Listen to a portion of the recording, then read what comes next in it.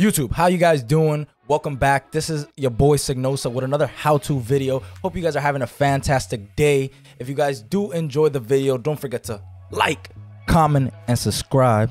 I'm watching you. You better do it now. And let me know how you guys like the video. So we had my boy Jesus Dominguez and my boy Andre Saldivar, hopefully you pronounced that correctly, don't kill me. They had two comments here basically requesting some help on how to set up their GO XLR, whether it be the mini or the regular one, with OBS and some audio issues they were having. I'm going to cover that in this video. So if you guys are a person that's trying to use this for streaming, or you think you're having any audio issues and stuff like that, I'm going to clarify all of that here. Everything else in terms of in-depth and how to route stuff inside the GO XLR app, I covered all of that in another video. I'm going to leave those two links down below in the description. But yeah, to start off, all right, we have the desktop. Yes, I have the weekend halftime show wallpaper.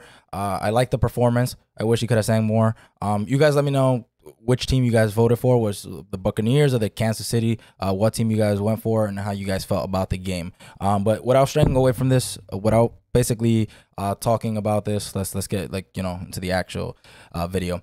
So you guys do need the GO XLR app right here, as you guys can tell. I covered everything having to do with this application in two previous videos, but this here you guys can set up however you guys want. Me, I have it set up the simplest way for me, basically based on what the tabs are. The first one being the microphone. The second one is the chat tab, which is if I'm using Discord, TeamSpeak, or anything, it's set to that specific tab, so I can control my teammates if they're talking too much, talking too loud. I can lower them to hear the game, the footsteps, especially when I'm playing like a game like Warzone or something. Music, I have that tab set to like Spotify, Apple Music, and stuff like that, but you can set it to whatever. I'm going to go a little more in detail on how to route that properly in a second to show you guys how to do that properly. And then system, I have that set basically to my PC audio. So everything that's on my Chrome tab, anything that goes on the desktop, the game volume, like for Warzone, Valorant, anything that I'm playing goes directly through system. For me, you guys can set this up differently. It doesn't have to be like that. You have 4 channels and you guys can set it up to anything that's right here on this mixer. Anything. You can make the system tab, even though it says system on the top, it doesn't have to be system. You can make it console, you can make a game and stuff like that. Real quick, Andre Sandoval, you were saying about you putting the A50 base station on the other side of the chat splitter. You want to make sure that you keep that on the chat side, on the other side, that the original side that I told you to, because if you have it on the other side, your teammates won't be able to hear you at all when you speak through your microphone here, your GO XLR, or any microphone that you're using. They're not going to be able to hear you in the console and stuff like that if you put it on the other side. And another thing that you want to make sure is that the console side right here actually has volume, because just you bringing these knobs up, if you don't have this on one of the tabs up here, or if you don't want to use it on one of the tabs, you can just go in here to mixer and increase the volume yourself. If the console volume is not high or like it's set to 0 and stuff like that, you're not going to be able to hear your teammates at all. You're not going to be able to hear your console. You need to have this volume up to be able to hear your game through your headsets from your console at the same time while you hear everything else on your PC. All right, so that's it. You don't really have to touch much of this. The first thing you guys want to make sure that you guys do is that you go to settings. You guys want to make sure you go to system, and you guys want to go ahead to sound.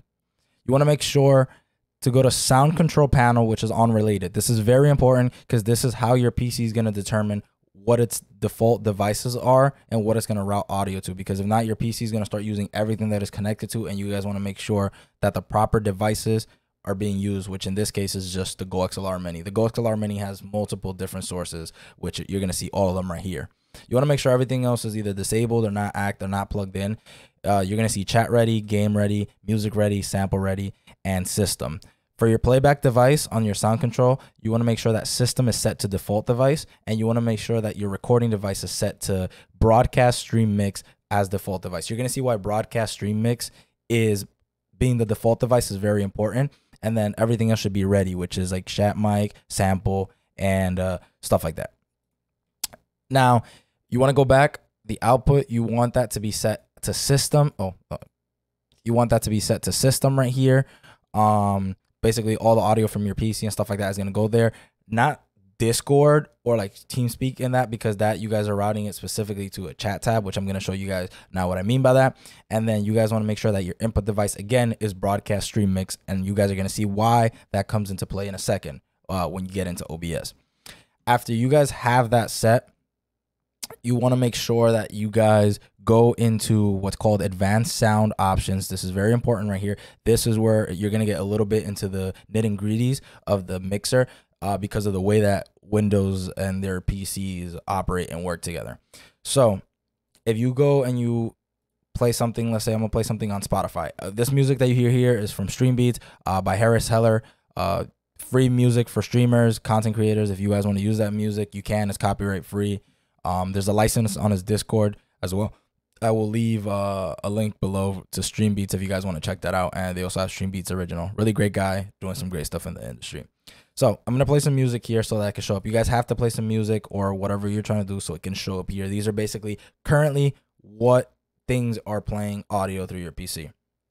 So what you want to do here, this is where you get to route, like basically, I'm gonna show you what the difference right here. So if you have like an app like Discord, for example, and you guys are you're using that to chat. I use Discord a lot to chat with my teammates when I'm playing any type of games on the PC. You want to go to user settings, you go to voice and video, and for example, my input device will be chat and my output device will be chat. Why is it chat? It is because there, anything that my teammates say, I can control their volume individually on the chat tab. That's the volume for me to be able to hear them, and then they can hear me when I'm talking to them. That's why you put it to chat. You don't put it to broadcast stream mix, you put it to chat, and then that is set there. So now, apps that don't use this, for example, Spotify doesn't have that native setting built into it like Discord has it, where you can change the input and output. It doesn't have that native setting in there at all.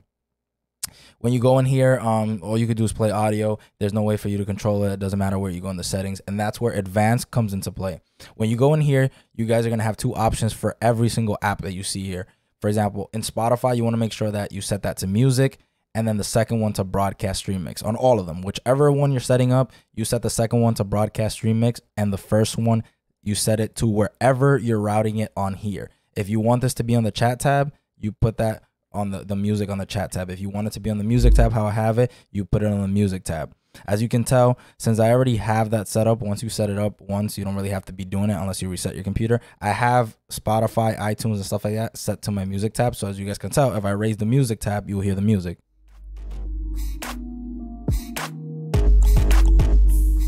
And I can control that individually there, so I can have my game. It basically gives you full control of your audio, and you can do this with everything. If you want to set your Google Chrome tab to be on system, you can go ahead and, like, for example, let me play something. Nick Merckx. I love Nick Merckx. What's going on today, YouTube, man? what's going on? What's going on today? And today's YouTube video, you already know.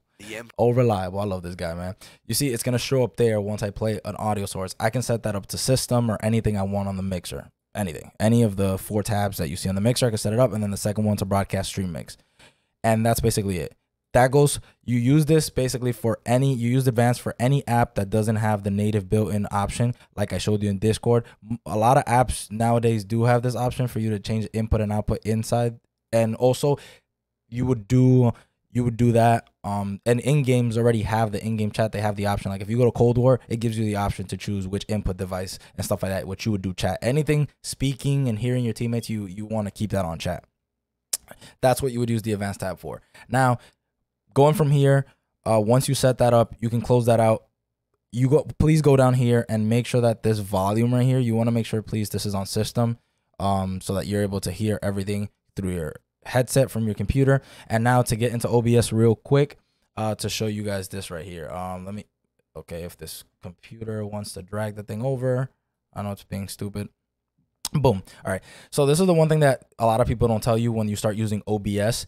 You're going to see basically right here in the mixer, you're going to see like a crap ton of audio devices, everything that's on your computer, basically Logitech, webcam, if you're using that, or whatever camera you're using, whatever other microphones you're using, your monitor and stuff like that. All of that's going to show up there. And if this is not basically disabled, this is where you guys experiencing that echoing that you're talking about, Jesus Dominguez and Andre Sandoval. You experience a lot of like echoing.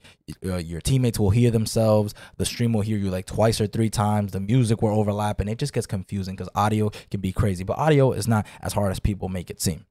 But it also is annoying. Don't get me wrong. So the only thing you guys want to do, very simple. You guys want to go to setting. You guys want to go to where it says audio. You basically want to disable everything. Desktop audio, audio 2 mic, audio 3 mic and auxiliary, audio 4 mic. On these right here, you set up on if you have like additional stuff. But I'm mixing everything through my GO XLR mixer. I don't really need other devices. This basically made my life super simple. Thanks to TC Helicon. I'll leave the link to the GO XLR on the bottom, so you guys can go ahead and take it. It's gonna be a referral link from me, so I do make a small commission if you guys do buy it, because it's a US Amazon affiliate link. So if you guys want to go buy that, you guys would be supporting and also getting something for yourself. But basically the first one that says mic auxiliary audio, you want to set that to broadcast stream mix, and this is where I was talking about. What this is gonna do, once you apply that, you hit OK and you disable everything else, your audio mixer is gonna look like this. It's just gonna have one thing. So as you guys can tell, real quick, I'm gonna stop talking and I'm gonna play the music so you guys can see that the bar is still gonna continue moving. Everything is going through there.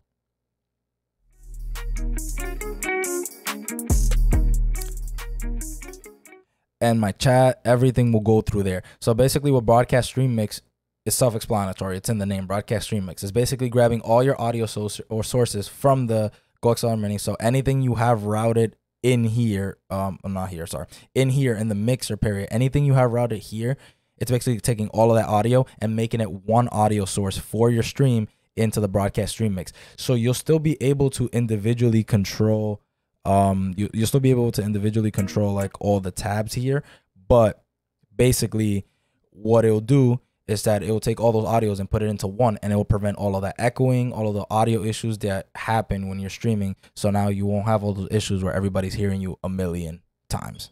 That's why I said broadcast stream mix is very, very important, and the reason why we set that input device in the settings to broadcast stream mix, and everything I was telling you in the advanced tab has to be, the second option has to be broadcast stream mix, so it can grab that audio and throw it into broadcast stream mix into one source.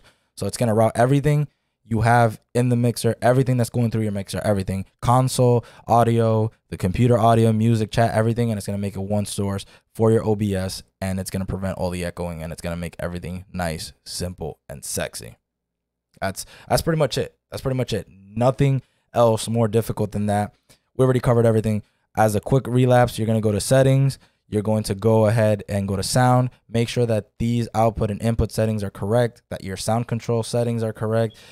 Adjust the advanced options on sounds accordingly to what you guys are trying to do. And then make sure that down here, this is set to system, or, you know, so you can hear it through your headset. And on OBS, make sure that you go to settings. You disable all your audio settings unless you have one that you need specifically for something, and switch everything to that one source. On mic auxiliary audio, the first one, put broadcast stream mix, and this should be able to fix all of your issues. There's not really much anything else. If I made this confusing, whatever, you're still confused, you're having issues, let me know and I will make another separate video on this to help you guys better adjust this and fix any issues you guys have. I'll do another video explaining, going more in depth on simple terms. But yeah, hopefully this video did help you guys. If you guys do enjoy, once again, don't forget to hit the like, comment, and subscribe. And, you know, without further ado, guys, thank you guys for watching the video. Sygnosa, we'll see you guys on the next video. Peace out.